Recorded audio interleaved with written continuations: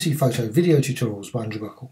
In this tutorial, I'm just going to show you how you can quickly deform an image, and in particular I want to deform this background and not this face and body. Now, just going to use the filter Deform, and first just go up there, filter and distort and deform. Now there's probably hundreds of other ways to do it. This is just one approach. So now what I'm going to do, move it up there a bit, and I'm going to go for similarity. Just seems to work slightly better. I don't know. Obviously choice. Now I'm going to add pins quickly around this face. I'm just going to add a fair number of pins so you can just sort of like freeze the, don't have to be totally exact, I don't want it to just move too much. Now just going to add it around there and there, and you can see I'm just going to go around. Unfortunately I can't pause the video, so I'm just going to quickly show them adding all the way around.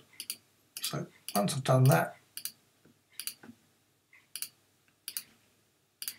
okay, so create a few more, and then now what I want to do also, because unfortunately one of the things with this Deform is it pulls out the actual from the edge as well, so you can just go around and quickly do much the same, very loosely around the edge. So you can obviously have them closer, as far away as you want, depending on the, you can always correct it as you go as well. You can push it back if you find that you've gone too far and it's pulled the thing. So I'm just going to finish there, and once you've done that, then you can go to the actual image itself. Now, next thing to do, what I want to do is I'm going to drag this lovely bit of sunset or sunrise just out from there, and I just want to say click there, and I can then drag that out. You get this lovely sort of fireball effect, sort of like as if the sun sort of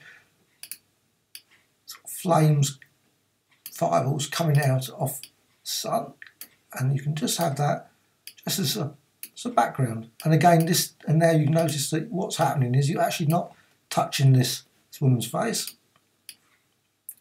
I mean, you might get the slightest distortion, it's not perfect, and you can say drag those out, drag that out a bit more, and you can always go back if you wish. You don't want to.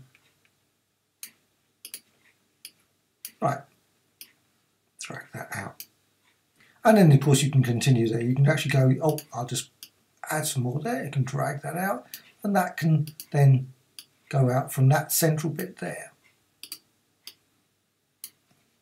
More fireballs coming out of there, and of course you don't have to do it like that. You can actually just turn around and say, oh well, actually I want to distort the central bit, so you can actually have distortions there as well. And again, have it go off that direction or that direction, just as many as you wish, depending on the effect you want to achieve, if you want to achieve a very surreal sort of unusual background. Now, another feature that's pity that's not actually available would be ability to save the actual pins.